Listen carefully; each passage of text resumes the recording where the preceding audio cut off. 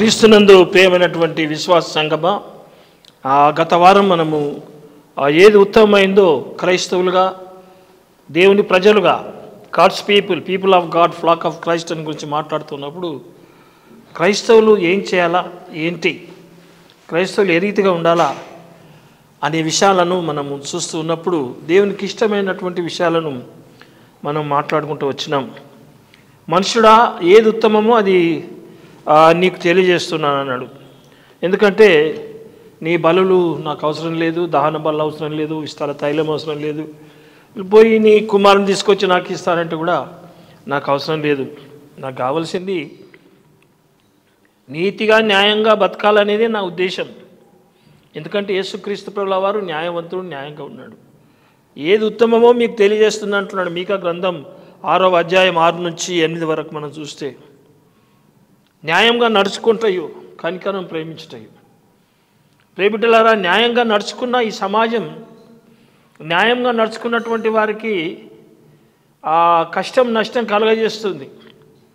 నీతిగా న్యాయంగా ఉండాలని నేను సేవను ప్రారంభించినాను. మెదక్ అధ్యక్ష మండలంలో నేను దేవుని చేత ఏర్పాటు చేయబడి, దేవుని చేత పిలువబడి 19 సంవత్సరాల ప్రాయమప్పుడు నేను యేసుక్రీస్తు సేవకు సమర్పించబడి యేసుక్రీస్తు సేవలో ముందుకు కొనసాగుతూ మధ్యలో కొంత అవాంతరాలు కలిగినప్పటికీ దేవుడు తిరిగి నన్ను సేవ కొరకు పిలుచుకొని ఒక మామూలు ఎవెంజలిస్ట్గా నన్ను ఏర్పాటు చేసుకొని మారుమూల పల్లెటూరు గ్రామాల్లో కరెంటు లేనటువంటి సమయంలో, రోడ్లు లేనటువంటి సమయంలో పల్లె గ్రామానికి సైకిల్ మీద తిరుగుతూ సేవ చేయడానికి దేవుడు ఏర్పాటు చేశాడు. అప్పటి నుండి కూడా నీతిగా న్యాయంగా యేసుక్రీస్తు ప్రభు యొక్క నీతిని, న్యాయాన్ని, యేసుక్రీస్తు ప్రభు యొక్క రక్షణ సువార్తను మారుమూల పల్లెటూరు గ్రామాల్లో నేను పనిచేయడం జరిగింది. రామాయపేట ప్రాంతంలోనైతేమి, సదాశివపేట, సంగారెడ్డి ప్రాంతంలోనైతేనేమి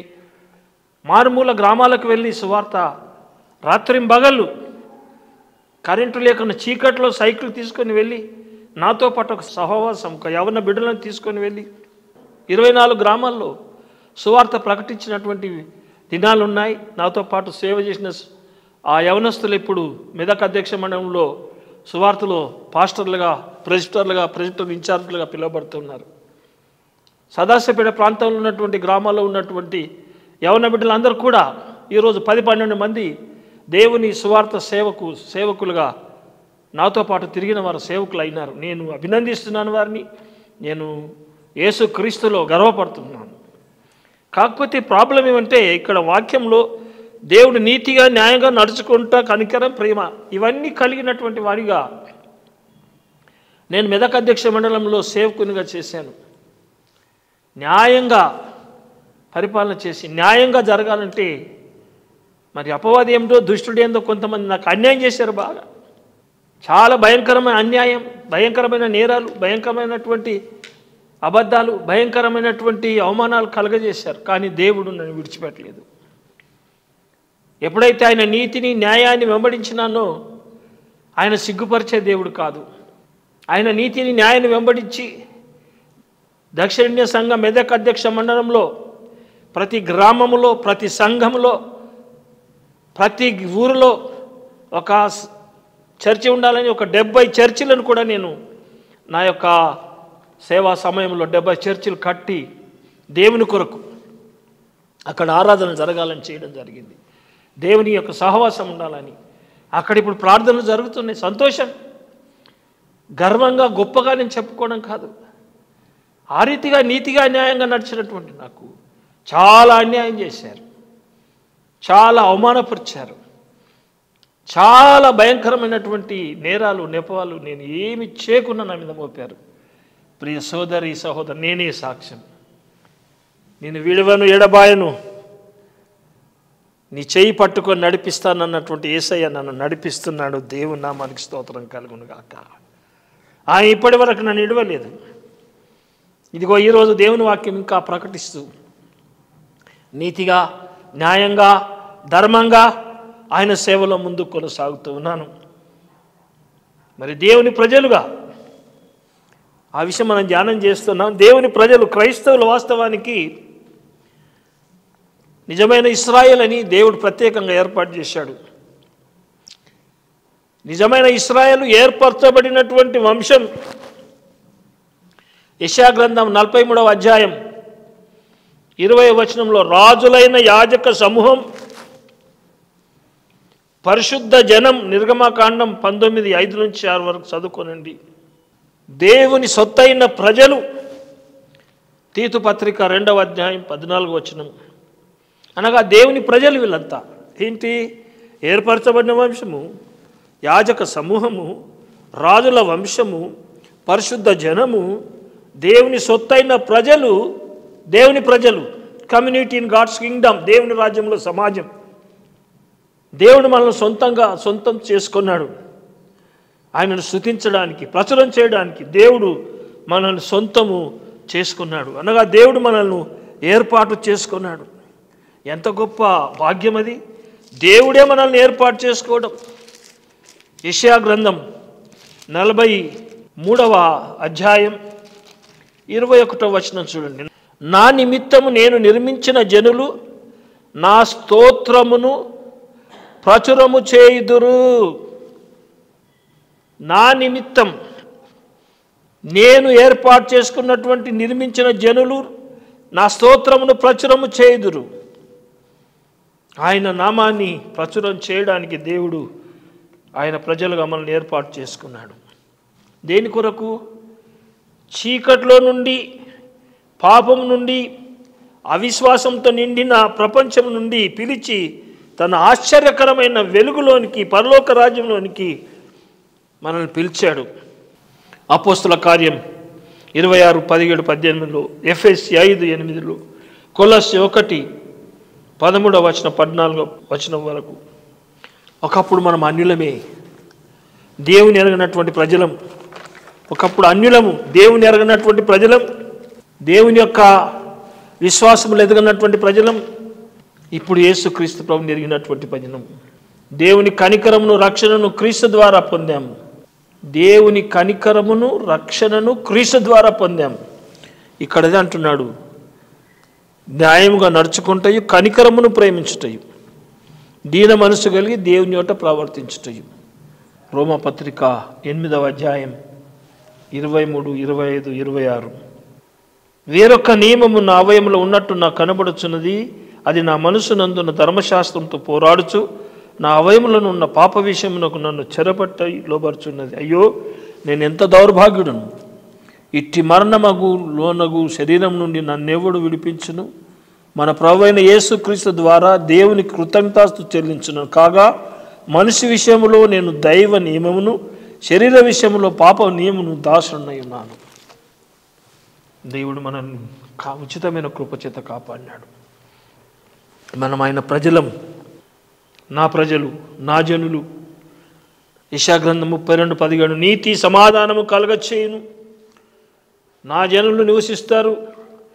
ఇశ్రాయేలు జనాంగం, పాత నిబంధనలో ఏర్పాటు చేసుకున్నటువంటి జనాంగం, వారి మై పీపుల్. అక్షరానుసారం ఆత్మీయరీతంగా యేసు క్రీస్తు రక్తంలో కొనబడినవారు. యేసయ్య కల్వరిలో మరణించి లేచాడు, దేవుని ప్రజగా మారినారు. మనందరం దేవుని బిడ్డలం. నా జనులు, నా ప్రజలు నిబంధనలోని తీసుకొచ్చాడు. లేవికాండం 26వ అధ్యాయం 12వ వచనం. నేను మీ దేవుడను, మీరు నా ప్రజలు. You will be my children. దేవుని ప్రజలుగా మనం ఎలాంటి పనులు చేస్తారు? ఏమి కోరుకుంటున్నాడు? ఆయన ఏమి చేయాలని కోరుకుంటున్నాడు? దేవుని కొరకు పని చేయాలా? కీర్తన గ్రంథకర్త 50వ అధ్యాయం 7వ వచనం. ఆలకించుడి, we have to listen God's word. మన దేవుడు మాట్లాడే దేవుడు. నేను నీ దేవుడను, సాక్ష్యం పలికెదను, దేవునికి స్తుతియాగం చేయము. నా జనులు యోచింపరు, నా మాట నేను బోధిస్తున్నాను. సృష్టి మాట వింటున్నది, జంతువుల మాట వింటున్నాయి, సృష్టి మాట వింటున్నాయి, కానీ నా జనులు యోచింపరు అంటున్నాడు కీర్తన గ్రంథకర్త 57. ప్రియమైన బిడ్డలారా, మళ్ళారా, ఎలారా, దేవుని కనికరమును, రక్షణను క్రీస్తు ద్వారా మనం పొందాం. ఆయన ప్రజలమే కాకుండా ఆయన కుమారులం, సజీవమైన దేవుని కుమారులం. మనం దేవుని పిల్లలం, ఆయన పరిశుద్ధమైన ఇంటివారం. శరీరాశలను విడిచిపెట్టాలి. మన ఆత్మకు విరోధంగా పోరాడుతున్నటువంటి దుష్టత్వాన్ని విడిచిపెట్టాలి. పేతురు గారు మొదటి పత్రిక 1:14 వచనంలో రాస్తాడు, అది మన ఆత్మకు విరోధంగా పోరాడుతున్నటువంటి దుష్టుడు. మనం ఈ లోక పౌరులం కాదు, మనం పరదేశులం. ఇక్కడ ఉన్నటువంటి గుడారాలన్నీ విడిచిపెట్టి వెళ్ళిపోతాం. పరిశుద్ధమైన దేవుని బిడ్డలుగా మన మంచి క్రియల వల్ల దేవునికి మహిమ తెచ్చేటటువంటి వారంగా ఈ లోకంలో జీవించాలి.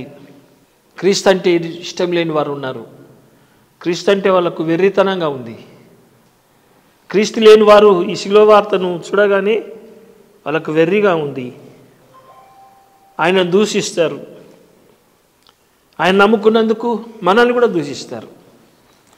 చాలాసార్లు దూషణ మాటలు, చెడ్డ మాటలు, పనికిమాలిన మాటలు, కొట్టడానికి రావడం, అనడానికి రావడం.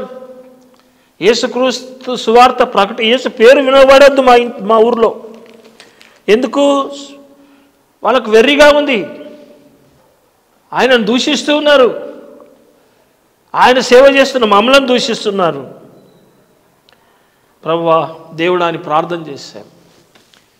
ఖాళీ ఒక దూషణ మాటలకే మేము భయపడిపోతే, నా యేసయ్య నా ప్రభు దెబ్బలు తిన్నాడే, రక్తం కారిందే, చేతుల మేకులు బల్లెంతో పొట్టలో పొడిచారు, తలకు ముళ్ళ కిరీటం, రక్తం కారిపోయింది. ఆయన కనికరం కలిగినవాడు, దయగలిగినవాడు, నీతిమంతుని పట్ల అట్లా చేసినారు, మేబీ పాటివనమని ధైర్యపడ్డాం. అంతేకాదు ప్రియమైన బిడ్డలారా, ఈరోజు ప్రపంచమంతా క్రైస్తవ్యంగా యేసుక్రీస్తు మార్గాన్ని అనుసరిస్తున్నారంటే కారణం ఏమంటే ఆయన చూపించినటువంటి ప్రేమ, ఆయన చూపించిన క్షమ, ఆయన చూపించినటువంటి దయ, ఆయన చూపించినటువంటి గొప్ప కార్యాలు. విశ్వాసాలను బలపరిచి, రోగులను బాగుపరిచి, చనిపోయిన వారిని లేపి, కుష్ఠరోగులను ముట్టి స్వస్థపరిచి, తిరిగి నేను వస్తానని ఆదరించి వెళ్ళినటువంటి మాటలు. ఈ రోజున ప్రపంచమంతా కూడా ఆయన మార్గం కావాలని ఆశపడుతున్నారు. అన్ని జనుల్లో చాలామంది యేసుక్రీస్తు దగ్గర రావడానికి ఇష్టపడుతూ ఉన్నారు. అన్ని జనుల్లో చాలామంది యేసుక్రీస్తు అంటే మాకు కావాలి అని అడుగుతున్నటువంటి వారు ఉన్నారు. మరి వారి కొరకు మనం ప్రార్థన చేయాలా? ఈరోజు ఈ సువార్త యావత్ ప్రపంచమంతా సాటింపబడి గొప్ప భాగ్యం దేవుడు అనుగ్రహించినాడు. 353 సంవత్సరంలో పోప్ జూలియస్ 25వ తారీఖు డిసెంబర్ 25న మొదటి క్రిస్మస్ పండుగ ఆరాధన చేశాడు. 353వ సంవత్సరంలోని, అనగా క్రీస్తును ఆరాధించడం, క్రీస్తును ధ్యానించడం, క్రీస్తు కొరకు పాటలు పాడడం, క్రీస్తు కొరకు అనగా రక్షకుడు దయించినాడు. రక్షకుడు దయించినాడు ఈ లోకంలోనికి. రక్షకుడు ఈ లోకానికి వచ్చాడు. ఎందుకు వచ్చాడు? మనందరినీ రక్షించడానికి. ఆ సువార్తనే ఈ 2022 సంవత్సరం వరకు కూడా ప్రకటించబడుతుంది. ఈ రానున్న మాసం అంతా కూడా, మరి డిసెంబర్ అంతా జనవరి వరకు కూడా క్రీస్తు జయంతి మహోత్సవ వేడుక జరుపుకుంటున్న వారికి ఒక విజ్ఞాపన, మీరు వేడుక జరుపుకొని కానీ దేవుని ఆరాధన మరవకండి, ఆయన ఆరాధించడం మరవకండి. ఆయన రక్షణ సువార్తను ఈ లోకానికి తీసుకొని వచ్చినటువంటి దేవుడు ఆయన కొరకు రంపముల చేత కోయబడి సాక్ష్యం ఇచ్చారు. ఆయన కొరకు శిరిచ్ఛేదం చేయబడ్డారు. ఆయన నమ్మినటువంటి బిడ్డలు మొదటి శతాబ్దంలో, 2వ శతాబ్దంలో మూక లక్షల మందిని కాల్చివేసి చంపేశారు. ఆయన ఎట్లా దేవుడైతాడని, ఆయన ఎట్లా దేవుని కుమారుడైతాడని 12 మంది శిష్యులను నానా బాధలు పెట్టి ఆయన నమ్మిన భక్తులను ప్రభువా మరి వారిని జ్ఞాపకం చేసుకుంటుంటే పశువులకేసి, సింహాలకేసి, కొవ్వొత్తులుగా కాల్చివేసి ఆ యొక్క సంఘంను పాడు చేయాలని ప్రయత్నం చేశారు. కానీ ఈ రోజున ఆ యొక్క భక్తుల యొక్క రక్తం యొక్క దాని మీదనే క్రైస్తవ సంఘం పునాది కట్టబడింది. మరి ఆయన ప్రజలుగా ఈరోజు నీవు ఏమి ఆయన కొరకు చేస్తూ ఉన్నావు? సాతానుడు అనేక రీతిలుగా బాధ పెడతాడు, కానీ యేసుక్రీస్తును విడిచిపెట్టకు. మనం పరదేశం, ఈ లోకం గుండా నడిచిపోతున్నాం పరలోకానికి. పరిశుద్ధమైన దేవుని బిడ్డలుగా మనం మంచి క్రియల వల్ల దేవునికి మహిమ తెచ్చేలా ఈ లోకంలో జీవించుదాం. క్రీస్తు అంటే ఇష్టం లేని వారు వాళ్ళకు వెర్రిగా ఉన్నది. ఇందాక చెప్పాను కదా, దూషిస్తారు, కొట్టడానికి వస్తారు. యేసుక్రీస్తు రక్షకుడు అంటే చెడ్డ మాటనా, పాపం మాటనా? ఆయన మార్గం మంచిదంటే నీకు ఇష్టం లేకపోతే మమ్మల్ని కొట్టడం ఎందుకు? ఆయన రానై ఉన్నాడు, ఆయన రాజ్యం చేస్తున్నాడు. క్రీస్తు సమాజంలో ఉన్న మనం కులము మతం అను భేదం నుండి విడుదల కలగ చేయాలి. మనుషుల్లో ఉంటే అభివృద్ధి పరచాలి. నీతి న్యాయ సమాధానాల ద్వారా ఆ భేదం తీసివేయాలా. దావీదు మహారాజు రాస్తాడు 99వ కీర్తనలో 1:5 వచనం, ఆయన రాజ్యం చేయుచున్నాడు, కెరూబుల మీద ఆసీనుడై ఉన్నాడు, ఆయన మహోన్నతుడు, పరిశుద్ధుడు, ఆయన పాదపీఠం మీద సాగిలపడుడి, ఆయన పరిశుద్ధుడు, సమాధానపరిచే దేవుడు. సజీవమైన రాళ్ళుగా మనం కట్టబడుతున్నాము. జీసస్ ప్యాటర్న్, యేసుక్రీస్తు మాదిరి ఏమంటే యేసు ప్రభు శిష్యులకు, తన సంఘానికి, తాను నమ్మిన బిడ్డలకు ఇచ్చినటువంటి ఒక పద్ధతి, ఒక క్రమశిక్షణ, ఒక లిస్ట్ ఇచ్చాడు. Christ tells his disciples God's people God less world. God's people godless world అనగా దేవుడు లేనటువంటి పరిస్థితుల్లో దేవుని ప్రజలు ఎలాగుండాలా? దేవుడు లేనటువంటి విశ్వసించనటువంటి లోకంలో దేవుని ప్రజలుగా ఎట్లుండాలా? మనము దేవుని ప్రజలుగా ఏం చేయాలా? ఒక శిష్యుడుగా, ఒక సేవకుడుగా, ఒక సేవకురాలుగా. ఆయన అంటాడు, మీ శత్రువులను ప్రేమించండి. ఎంత మంచి మాట అండి! పాపం మాట అది. ఆ మాట చెప్తే అన్యజనులకు ఇష్టం లేదు. ద్వేషించు వారి కొరకు మేలు చేయండి, శపించినటువంటి వారిని దీవించండి, బాధింపబడి వారి కొరకు ప్రార్థన చేయండి, మేలు చేయండి, అప్పు ఇవ్వండి. దేవుడు లోకమును ఎంతో ప్రేమించెను. దేవుడు ఇవి లక్షణాలు ఎంతమంది మేలు చేయాలా, శపించిన వాళ్ళని దీవించాలా, శత్రువులను ప్రేమించాలా, అందరికీ మేలు చేయాలా. దేవుడు లోకమును ఎంతో ప్రేమించాడు. We need to live more consecrated Christian lives. They must see that we are different. Jesus Lord the whole world, even though the world was in rebellion against God. మనం దేవుని ప్రేమించాలా. ప్రపంచమంతా వ్యర్థంగా ఉన్నప్పటికీ మనం దేవుని ప్రేమించే బిడ్డలుగా ఉండాలా. Holi God, Holi people. యెషయా గ్రంథం 6:3లో ఆయన పరిశుద్ధుడు, పరిశుద్ధుడు, పరిశుద్ధుడు, పరిశుద్ధుడు. ఆయన పరిశుద్ధుడు. We are separated people, called out. యెషయా గ్రంథం 41:8-14. పేరు పెట్టి మనల్ని పిలిచాడు. భయపడకు, దిగులు పడకు, జడియకు, సదాకాలం నేను నీకు తోడుగా ఉన్నాడు. దేవుని ప్రజలంటే Holi people, Holi God, called to be separate people, and also consecrated people, blessed people. Hebrew పత్రిక 9:22. హెబ్రీలకు రాసిన పత్రిక 9వ అధ్యాయం 22వ వచనం చూద్దాం. ధర్మశాస్త్ర ప్రకారం సమస్త వస్తువులను రక్తం చేత శుద్ధి చేయబడిననియు, ఆయన రక్తము చిందింపకుండా పాప క్షమాపణ కలగదనియు సామాన్యంగా చెప్పవచ్చును.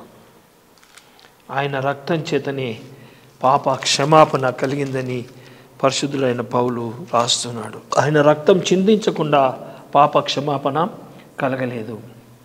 హెబ్రీ 13:22.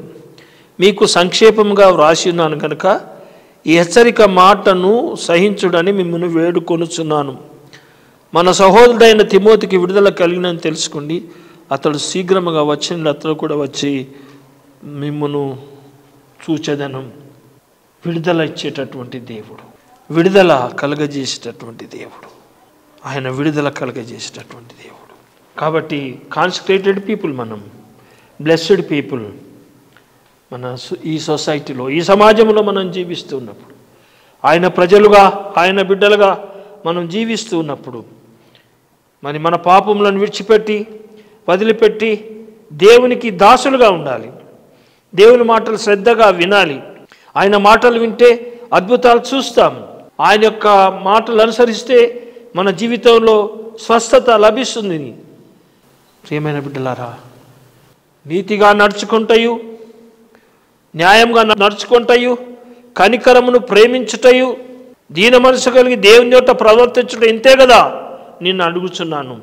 అది పరిశుద్ధుడైన పౌలు తెలియపరుస్తాడు. ఎఫెసీ పత్రిక 4వ అధ్యాయం 1-2 వచనం. కాబట్టి మీరు సమాధానమును బంధము ప్రేమతో ఒకరినొకడు సహించుకొనొచ్చు, ఆత్మను కలిగించే ఐక్యత కలిగి ఉండండి. ఫిలిప్పీ సంఘానికి రాస్తున్న 4వ అధ్యాయం 2వ వచనం, ఏకం మనసు గలవారై ఉండాలని బతిమాలుకొంచున్నాను. దేవుని వాక్యం వింటున్నటువంటి బిడ్డలారా, ఏం తీసుకొని వచ్చి నేను యెహోవాను దర్శింతును? దేవునికి కావాల్సింది నీవేమో తీసుకొచ్చి ఏమో ఇయ్యాలని కాదు, నీతిగా, న్యాయంగా, ధర్మంగా జీవించాలని ఆయన కోరుతున్నాడు. ఆయన కోరుకుంటుంది అదే. మనం గొర్రెల వలె దారి తప్పిపోయినాం. ప్రతివాడు తనకిష్టమైన త్రోవలు ఏర్పాటు చేసుకున్నాడు. ప్రతివాడు తాను దేవునికి విరోధముగా జీవిస్తూ ఉన్నాడు. ప్రతివాడు దేవుని పేరు చెప్తూ అన్యాయం చేస్తూ ఉన్నాడు. మరి దేవునికి అది ఇష్టమైనటువంటిది కాదు. దేవుడు అది ఇష్టపడడం లేదు. దేవునికి నీతిగా, న్యాయంగా ఉండి దీన మనసు కలిగి దేవుని ఎదుట ప్రవర్తించాలని కోరుతున్నాడు. మరి ఈరోజు వాక్యం వింటున్నటువంటి నీవు, మనం తప్పిపోయినాం, తిరిగి దేవుని దగ్గరికి వద్దాం, దేవుని దగ్గర క్షమాపణ కోరుదాం. మరి దేవుని యొక్క ఉద్దేశం మీరు ప్రార్థనలు చేసి ఉపవాసాలుండి మరి దేవుని ప్రార్థనలు చేయటంలో మంచి ఉద్దేశాలు కలిగి ఉన్నప్పటికీ ఆయన అంటాడు, దిక్కులేని బిడ్డలను, అనాథలను, తల్లిదండ్రులు లేనటువంటి వారిని, విధవరాండ్లను మరి నీవు చేర్చుకొని వారికి నీవు వస్త్రం ఇచ్చుట కదా నేను కోరుకుంటున్నటువంటి ఉపవాసం అంటాడు. మీరు మీ యొక్క ఉపవాసాల ద్వారా ప్రాణాలు ఆయాసం చేసుకుంటున్నారు. మరి మీరు ఉపవాసం ఉంటున్నారు, మంచిదే, కానీ చేయవలసింది చేస్తలేరు. మరి ఆయన మీకా గ్రంథంలో ఏమన్నాడు? నీతిగా, న్యాయంగా నడుచుకుంటా, కనికరమును ప్రేమించుట, దీన మనసు కలిగి ఉండుట. యెషయా ప్రవక్త ఏమంటాడంటే, నీ ఉపవాసము యెహోవాకు ప్రీతికరం కావాలంటే యెషయా గ్రంథం 58వ అధ్యాయం 6వ వచనం, దుర్మార్గిన కట్లను విప్పుటయు, కాడిమాను మోకాలు తీయుటయు, బంధింపబడిన వారిని విడిపించుటయు, ప్రతి కాడిని విరుగొట్టయు నేను ఏర్పరచుకున్న ఉపవాసం కదా. నీ ఆహారము ఆకలిగొన్న వారికి పెట్టుటయు, నీ రక్త సంబంధికి ముఖము తిప్పకుండుటయు, దిక్కుమాలిన బీదలను నీ ఇంట చేర్చుకుంటయు, వస్త్రహీనుడు నీ కనబడిన వానికి వస్త్రం ఇచ్చుటయు, ఇంతే కదా నాకు ఇష్టమైనటువంటి ఉపవాసం. అలాగన చేసిన ఎడ్ల నీ వెలుగు వేకువ సుక్కవలె ఉంటుంది, స్వస్థత నీకు శీఘ్రంగా లభిస్తుంది. ఇవి చేయండి సంఘమస్తులారా. ఇది క్రిస్మస్ కాలంలో నీవు చేయవలసినటువంటిది ఇది. నేనేమిచ్చి దేవునికి అది చేయాలా? దహన బల్యాలనా, లేకపోతే సర్వాంగ హోమియాలనా, తైలం తెచ్చిపోయాలా, పెద్ద గుడులు కట్టియాలా, లేకపోతే గుడిలో మంచి కార్పెట్లు వేయాలా, ఫ్యాన్లు వేయాలా, ఏసీలు చేయాలా? ఇవి చెడ్డ పనులు అంటలేను, అవి కాదు ముఖ్యమైనవి. నీ హృదయ పరివర్తన, మారు మనసు, పశ్చాత్తాపం కలిగి నీ మనసు మార్చుకొని మీకా గ్రంథంలో చెప్పబడిన రీతిగా 6:6లో నీతి కలిగి జీవించి కనికరమును, దీన మనసు కలిగి దేవుని అంత ప్రవర్తించటే ఆయన కోరుతుంటాడు. అంతేకాకుండా ఉపవాస ప్రార్థనలు చేస్తారు ప్రతి నెల, ప్రతి చర్చెస్లో. మరి నిజంగా ఉపవాస ప్రార్థనలు చేసేవారు, వారి యొక్క శరీరాలను బలహీనపరచుకునేవారు, ఒంటరిగా ఇంటిలో బయట ఉపవాసం చేసేవారు. అది బీదలను కనికరిస్తున్నారా? విధవరాన్లకు ఆశ్రమిస్తున్నారా? దీనులను, దరిద్రులను, తల్లిదండ్రులు లేనటువంటి బిడ్డలను దగ్గరకు చేరుస్తూ ఉన్నారా? ఆయనకు అది కావాలంటున్నాడు. అదే క్రియలు లేని ప్రార్థన వ్యర్థమే కదా, క్రియలు లేని ఉపవాసం వ్యర్థమే కదా, క్రియలు లేని పండుగలు ఆచరణలు వ్యర్థమే కదా. మొట్టమొదట నీవు మారు మనసు పొంది పశ్చాత్తాపడి నీ క్రియారూపకంగా ఇతరులకు నీవు సహాయం చేయగలిగినాడు. నువ్వు నిజమైన దేవుని ప్రజవును, నిజమైన దైవ విశ్వాసురాలివి, దైవ క్రైస్తవురాలివి. అప్పుడు యేసయ్య నీకు దీవెనలు ఇస్తాడు. ఆయన యొక్క దీన మనసు కలిగి, వినయం కలిగి, కనికరముతో నీవు బ్రతికి ఇతరుల ఎడల అది నీవు చూపించగలిగినప్పుడు పరిశుద్ధాత్మ దేవుడు అత్యధికంగా నిన్ను ఆశీర్వదిస్తాడు. అలాంటి ఆశీర్వాదాలు దేవుడు నీకు అనుగ్రహించును గాక. ఆమేన్. తలను వంచండి, ప్రార్థిస్తాను. అయ్యా, ఏమి తీసుకొని వచ్చి నిన్ను దర్శింతునని మీకు ఆ ప్రవక్త ద్వారా మాకు తెలియపరిచావు. మేము నీకు ఏమి తీసుకొచ్చి ఇయ్యాలని అన్నప్పుడు మనుషుడా ఏది ఉత్తమమో నీకు తెలియజేస్తున్నాను.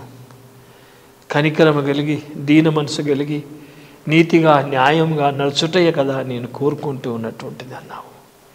అలాంటి లక్షణం మాకు కలగచేయము. ఈ క్రిస్మస్ కాలం సందర్భంలో పండుగలు బాగా జరిగిస్తారు, సంతోషం. మరి చేయవలసిందెల్లా ప్రార్థనలకు వెళ్తున్నాం, పండుగలు జరిపిస్తున్నాం, ఉపవాస ప్రార్థనలు చేస్తున్నాం, వారం ప్రార్థనలు చేస్తున్నాం, 40 రోజులు ఉపవాసం. తప్పని నేను అనడం లేదు నాయనా. వాటితో పాటు బీదలను కటాక్షించి, తల్లిదండ్రులు లేని బిడ్డలను ఆదరించి, విధవరాన్లను ఆదరించి, దిక్కులేని ప్రజలకు సహాయం చేయడమే నిజమైనటువంటి క్రిస్మస్ పండుగ. నిజమైనటువంటి దైవ దీవెనలు పొందుతామని వాక్యం సెలవిస్తుంది నాయనా. ఆ రీతిగా చేయుటకు మన హృదయాలన్నిటినీ నీ సన్నిధానములో మార్పు కలగచేయమని యేసు పరిశుద్ధ నామమును బట్టి అడుగుతున్నాను తండ్రి. ఆమేన్. తండ్రి అయిన దేవుని యొక్క దివ్యమైన కృప, ప్రభువైన యేసుక్రీస్తు యొక్క శాశ్వతమైన కృప, పరిశుద్ధాత్మని అన్యోన్య సహవాసం, సకల దీవెనలు, ఆశీర్వాదాలు దేవుడు మనందరికీ అనుగ్రహించును గాక. ఆమేన్.